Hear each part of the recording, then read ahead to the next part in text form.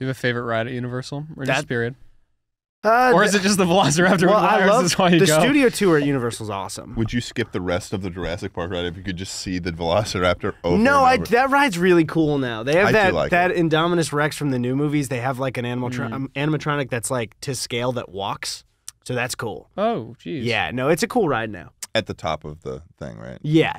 That one's cool. There's a lot of cool shit at Universal. And it's got a good drop too. It's got a solid drop. Yeah, it's you feel it in your believe stomach. it is a half more than Splash Mountain. It's 1.5 times of the drop of Splash Mountain. Really? Also, speaking of getting stuck on a ride, Gus got stuck on Splash Mountain with the fucking Splash Mountain song for I think 30 minutes. Which is just one of the most for his loss. irritating songs you could possibly play on repeat. We were originally gonna go to Universal in this content week, but I think we're thinking about doing Disney. You guys have both been in the past couple weeks. I haven't been to Disney. I haven't been to Disney. Universal. Oh well, yeah. That's why we put Disney on the table. Yeah.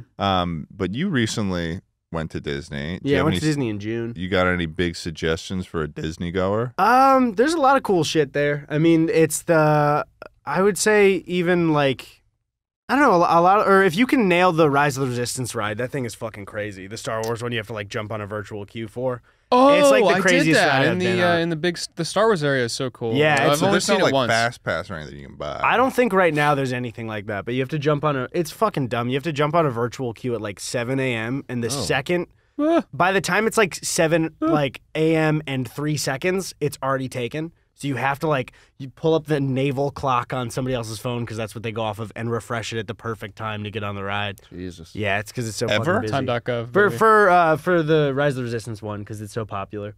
Oh, damn. It's cool. It's a cool ride. And then at 1 they reset it, I think.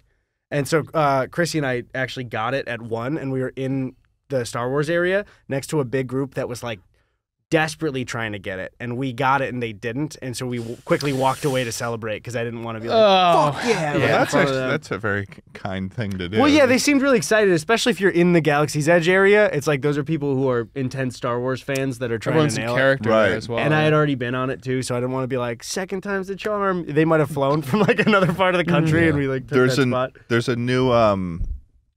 There's a new Avengers thing. Did you see that? There was a couple days before I went, there was a 5-hour wait to get in that park, and then when I showed up, we just walked in.